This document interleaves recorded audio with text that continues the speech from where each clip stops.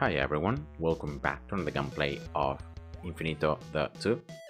So welcome to episode 28 of the new updated series, when I'm gonna show you a progress on a new account starting from 0 and going all the way to max endless, without using double gain, without using premium, without watching ads or using any additional help or tool to progress more quickly or to get more items. And at the same time, I will share with you guys all the best tips and the best ways to progress as efficiently and as quickly as possible. My total game time, it's 139 hours and half almost. And this is the state of my research.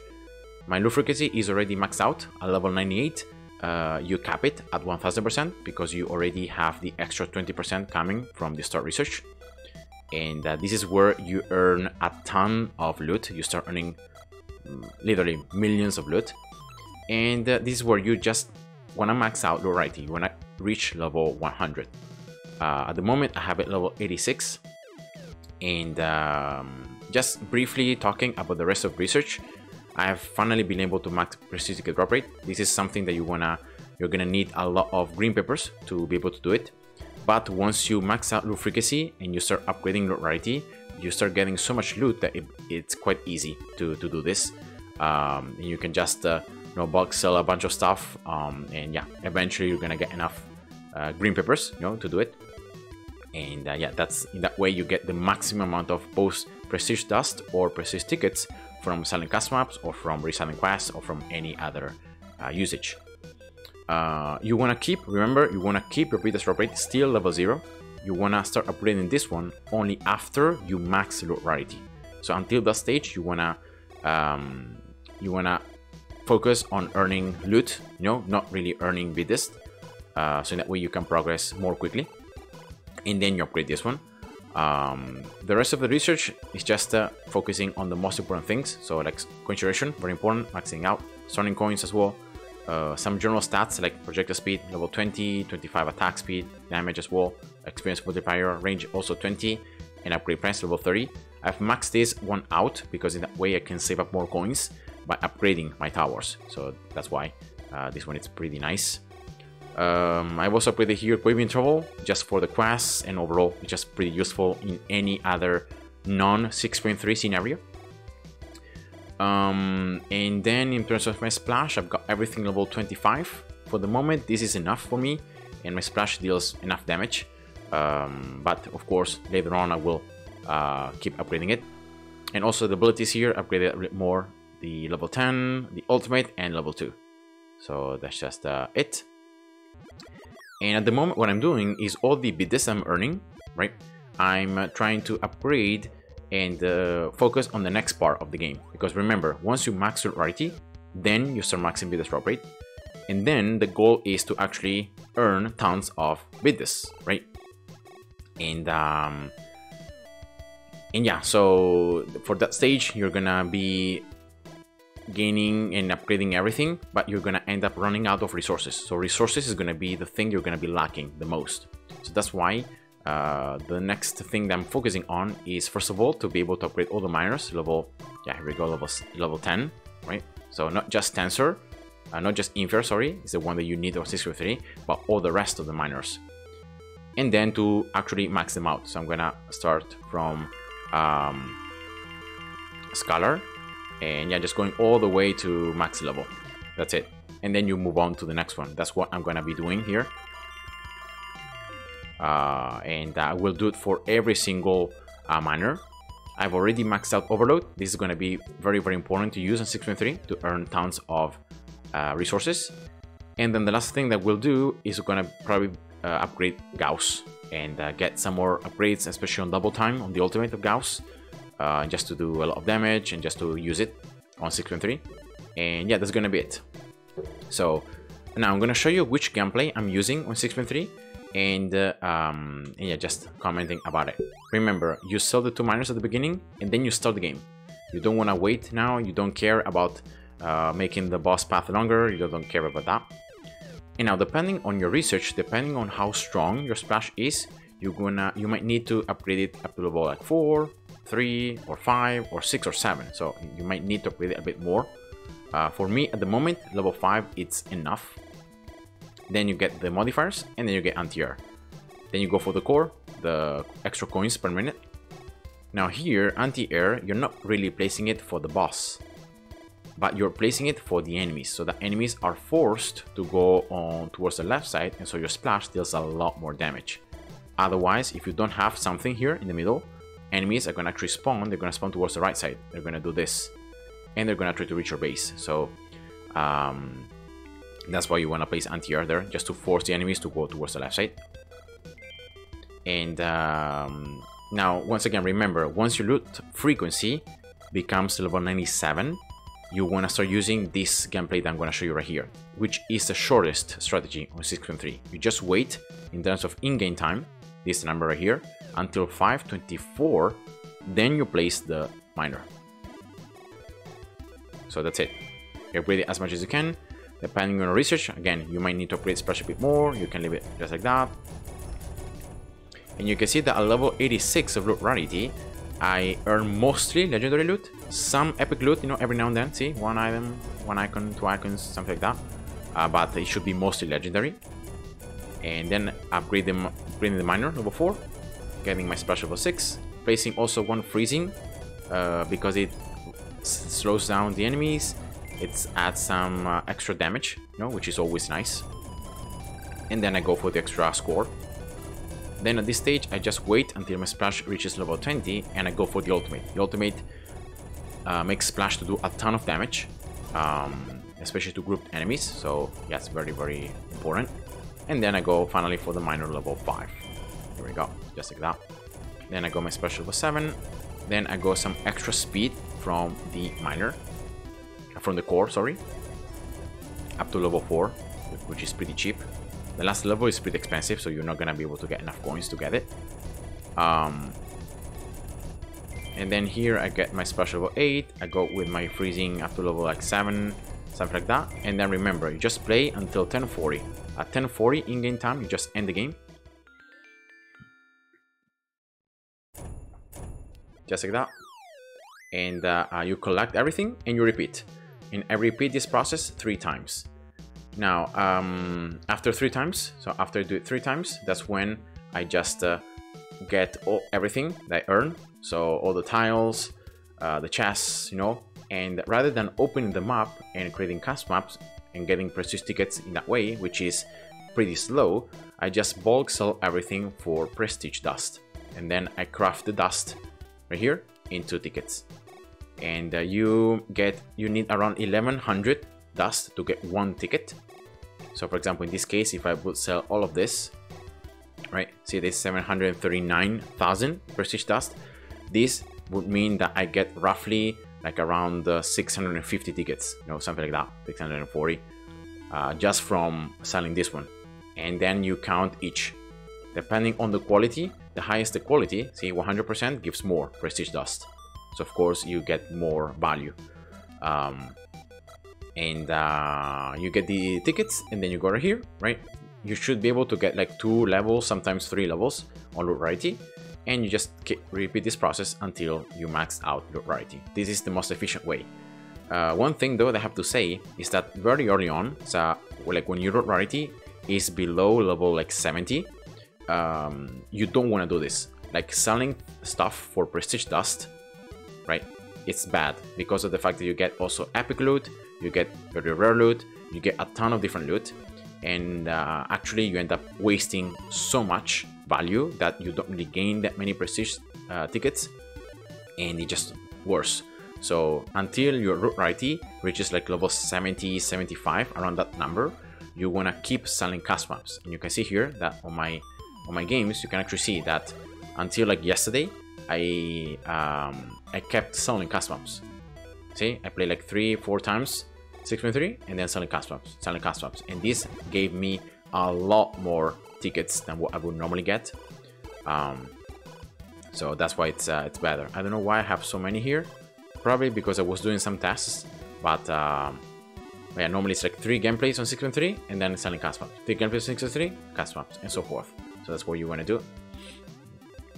And but yeah, remember after that, so after your loot rarity gets level 70, 75, you start earning most legendary loot, you only earn a little bit of epic. That's when selling, bulk selling for prestige dust is actually better. So it's faster. You get more prestige tickets in the same amount of time than if you would like open everything, create custom maps, you know, sell them and so forth. So that's just my goal. Now something I wanted to share as well is a strategy that a player on last time I did the live stream showed it to me, and I've done some tests, and unfortunately they are not as good. So the idea was, oops, wait a second here, I'll go again.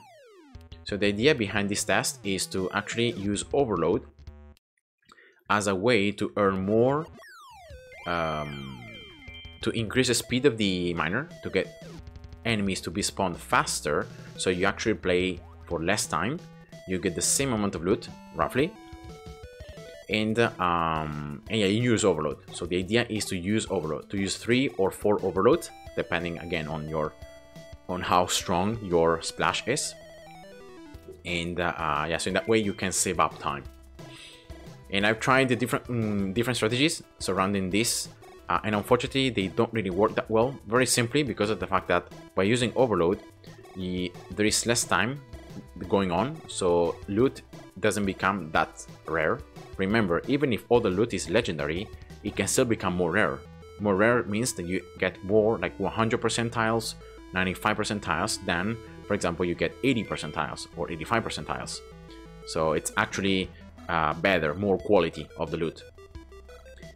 And now what you do is pretty much, I'm gonna just show it to you, even if you know it's not that that good in terms of efficiency, but I'm gonna still show it to you so you can have an idea how it works, and you can even do more tests. The beginning is the same. You want to wait until 525, then you 2524, sorry, then you place your miner. But here is different. The only thing different is that now you, after you get the miner level 4, you upgrade your splash a little bit more, and you wait for it to become level 20. After that, you use 3 or 4 overloads, and then you end the game at 10 minutes. So you end it like 40 seconds earlier. So here we go. That's a miner level 4, right? I'm gonna get my splash here level 8, I think. So I hope you guys can see. Yeah, that's level 8. And once you hit level the ultimate, right? I'm gonna just pause the game so you guys can check. Ultimate, see, my splash is level 8. Actually, I'm gonna get level 9. And this is where you use overload. Now, overload, remember that increases exponentially the speed of all the miners active. So it makes enemies faster, it makes enemies tougher, have more HP, but it increases the mining speed. And in this particular level, because of the fact that enemies are spawned every time you mine a resource, you actually spawn more enemies. So I'm gonna just use 1 overload, and you can see the speed is already 205 from 181. Then I use another one, and now it's 240, and another one. So already in 3 overloads, the speed of the miner is a lot more than what I would get if I would get a level 5. So I'm still spawning more enemies and getting more inferior. Just like that. And enemies, remember, they are tougher, so depending on your research, you might want to stop at 3. You sometimes can get even 4, so I'm going to try to go for 4 overloads. That should be enough until like 10 minutes. And yeah, in this case, you can see it's almost too much. Yeah, it's too much. I mean, I can still destroy the enemies because of my ultimate, but definitely getting my special level 10 here is needed. I'm gonna upgrade my freezing a little bit. I'm going slow so you guys can see what's happening. I'm upgrading my freezing, more slow, a larger area in which I have the extra damage. Alright, just a little bit faster now.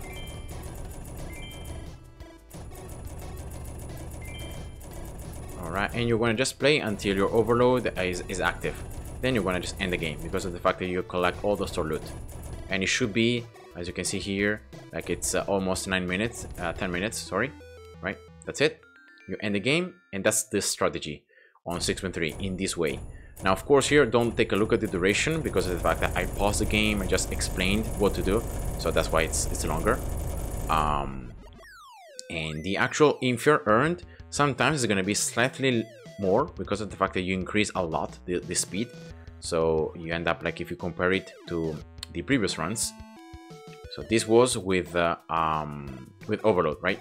So 120, and with the overload, so just a normal upgrading is 960. It's always going to be around like 960, and therefore you can see this slightly more. But overall, like, you play for less time because of the fact that with overload you can just spawn more enemies in the same time. So loot, it's overall the same, but it's not actually the same because of the main thing that changes is the time. And I just want to pay attention here to the quality of the tiles. This is the reason why this strategy is not as good as the first one, so it's as the normal one. Look here at the amount of 100% tiles that I got. See, I got 663. If I compare it to the tiles I got from the previous game, look at this. I got 2500 100% tiles. So I got 4 times less 100% tiles on the strategy where I use my overloads compared to the strategy where I just upgraded the miner. I played for slightly longer, right, but I upgraded my miner.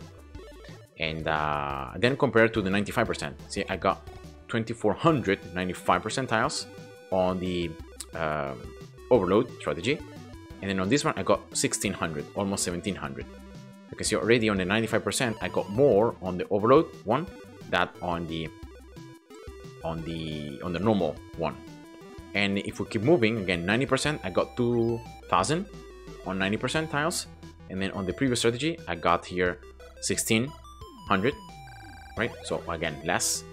On 85% I got 658 tiles on the overload one, and on this one I got 600, so it's roughly the same. And then lastly is 80%. Here I got 360, and on the previous one I got 354. So you can see that there is not really much difference between like 80% and 85% tiles, but there is a lot of difference between like 90%, 95%, and 100%. On the normal strategy, the slower one, you get a lot more 100% tiles and you get less 95% and 90%. Instead, on the overload one, you get a lot less 100% and you get a little bit more of 95 or 90. And as I said before, remember that tiles, different quality of tiles affects the amount of prestige dust that you gain from them. 100% tiles are gonna sell for 490, right? Instead, 95% tiles are gonna sell for 466. So you can see that I'm losing 24 dust, prestige dust, from selling one tile. So imagine like hundreds or thousands how much prestige dust you're actually losing because of this. And the same applies to 90%. 90% is even lower, 442. 85% it's 417, and then 80% it's 393. So that's why you wanna get as many of the 100% tiles as possible because they are more valuable. You get more prestige dust from selling them. And yeah, that's just the reason behind why I think that the overload strategy is slightly inferior in terms of other loot. So like I don't know, biddes or blueprints or platforms, sources, quests, everything else. It's almost exactly the same because you're playing like you're killing almost the same amount of enemies. So that's why you're getting the same amount of loot roughly. But in terms of tiles and quality of tiles, there is a big difference, and I think that getting more 100% tiles, it's better. So yeah, that's just my my view, and just something I wanted to share with you. So that's it, guys, for this stage. I'm gonna probably do a next video once I'm gonna max loot rarity, and I'm gonna start upgrading biddes drop rate. In theory, just by being sincere and honest, I think that even at this stage, I could already start upgrading biddes drop rate because of the fact that I'm earning so much loot that even if I start earning more biddes, I will still be able to max out loot rarity and be able to at the same time collect more biddes. So probably I'm gonna get one more level loot rarity, a level 87. That's when you get only legendary from using the shorter strategy on 613. And so I think that after that, I'm gonna start maxing biddes drop rate as well.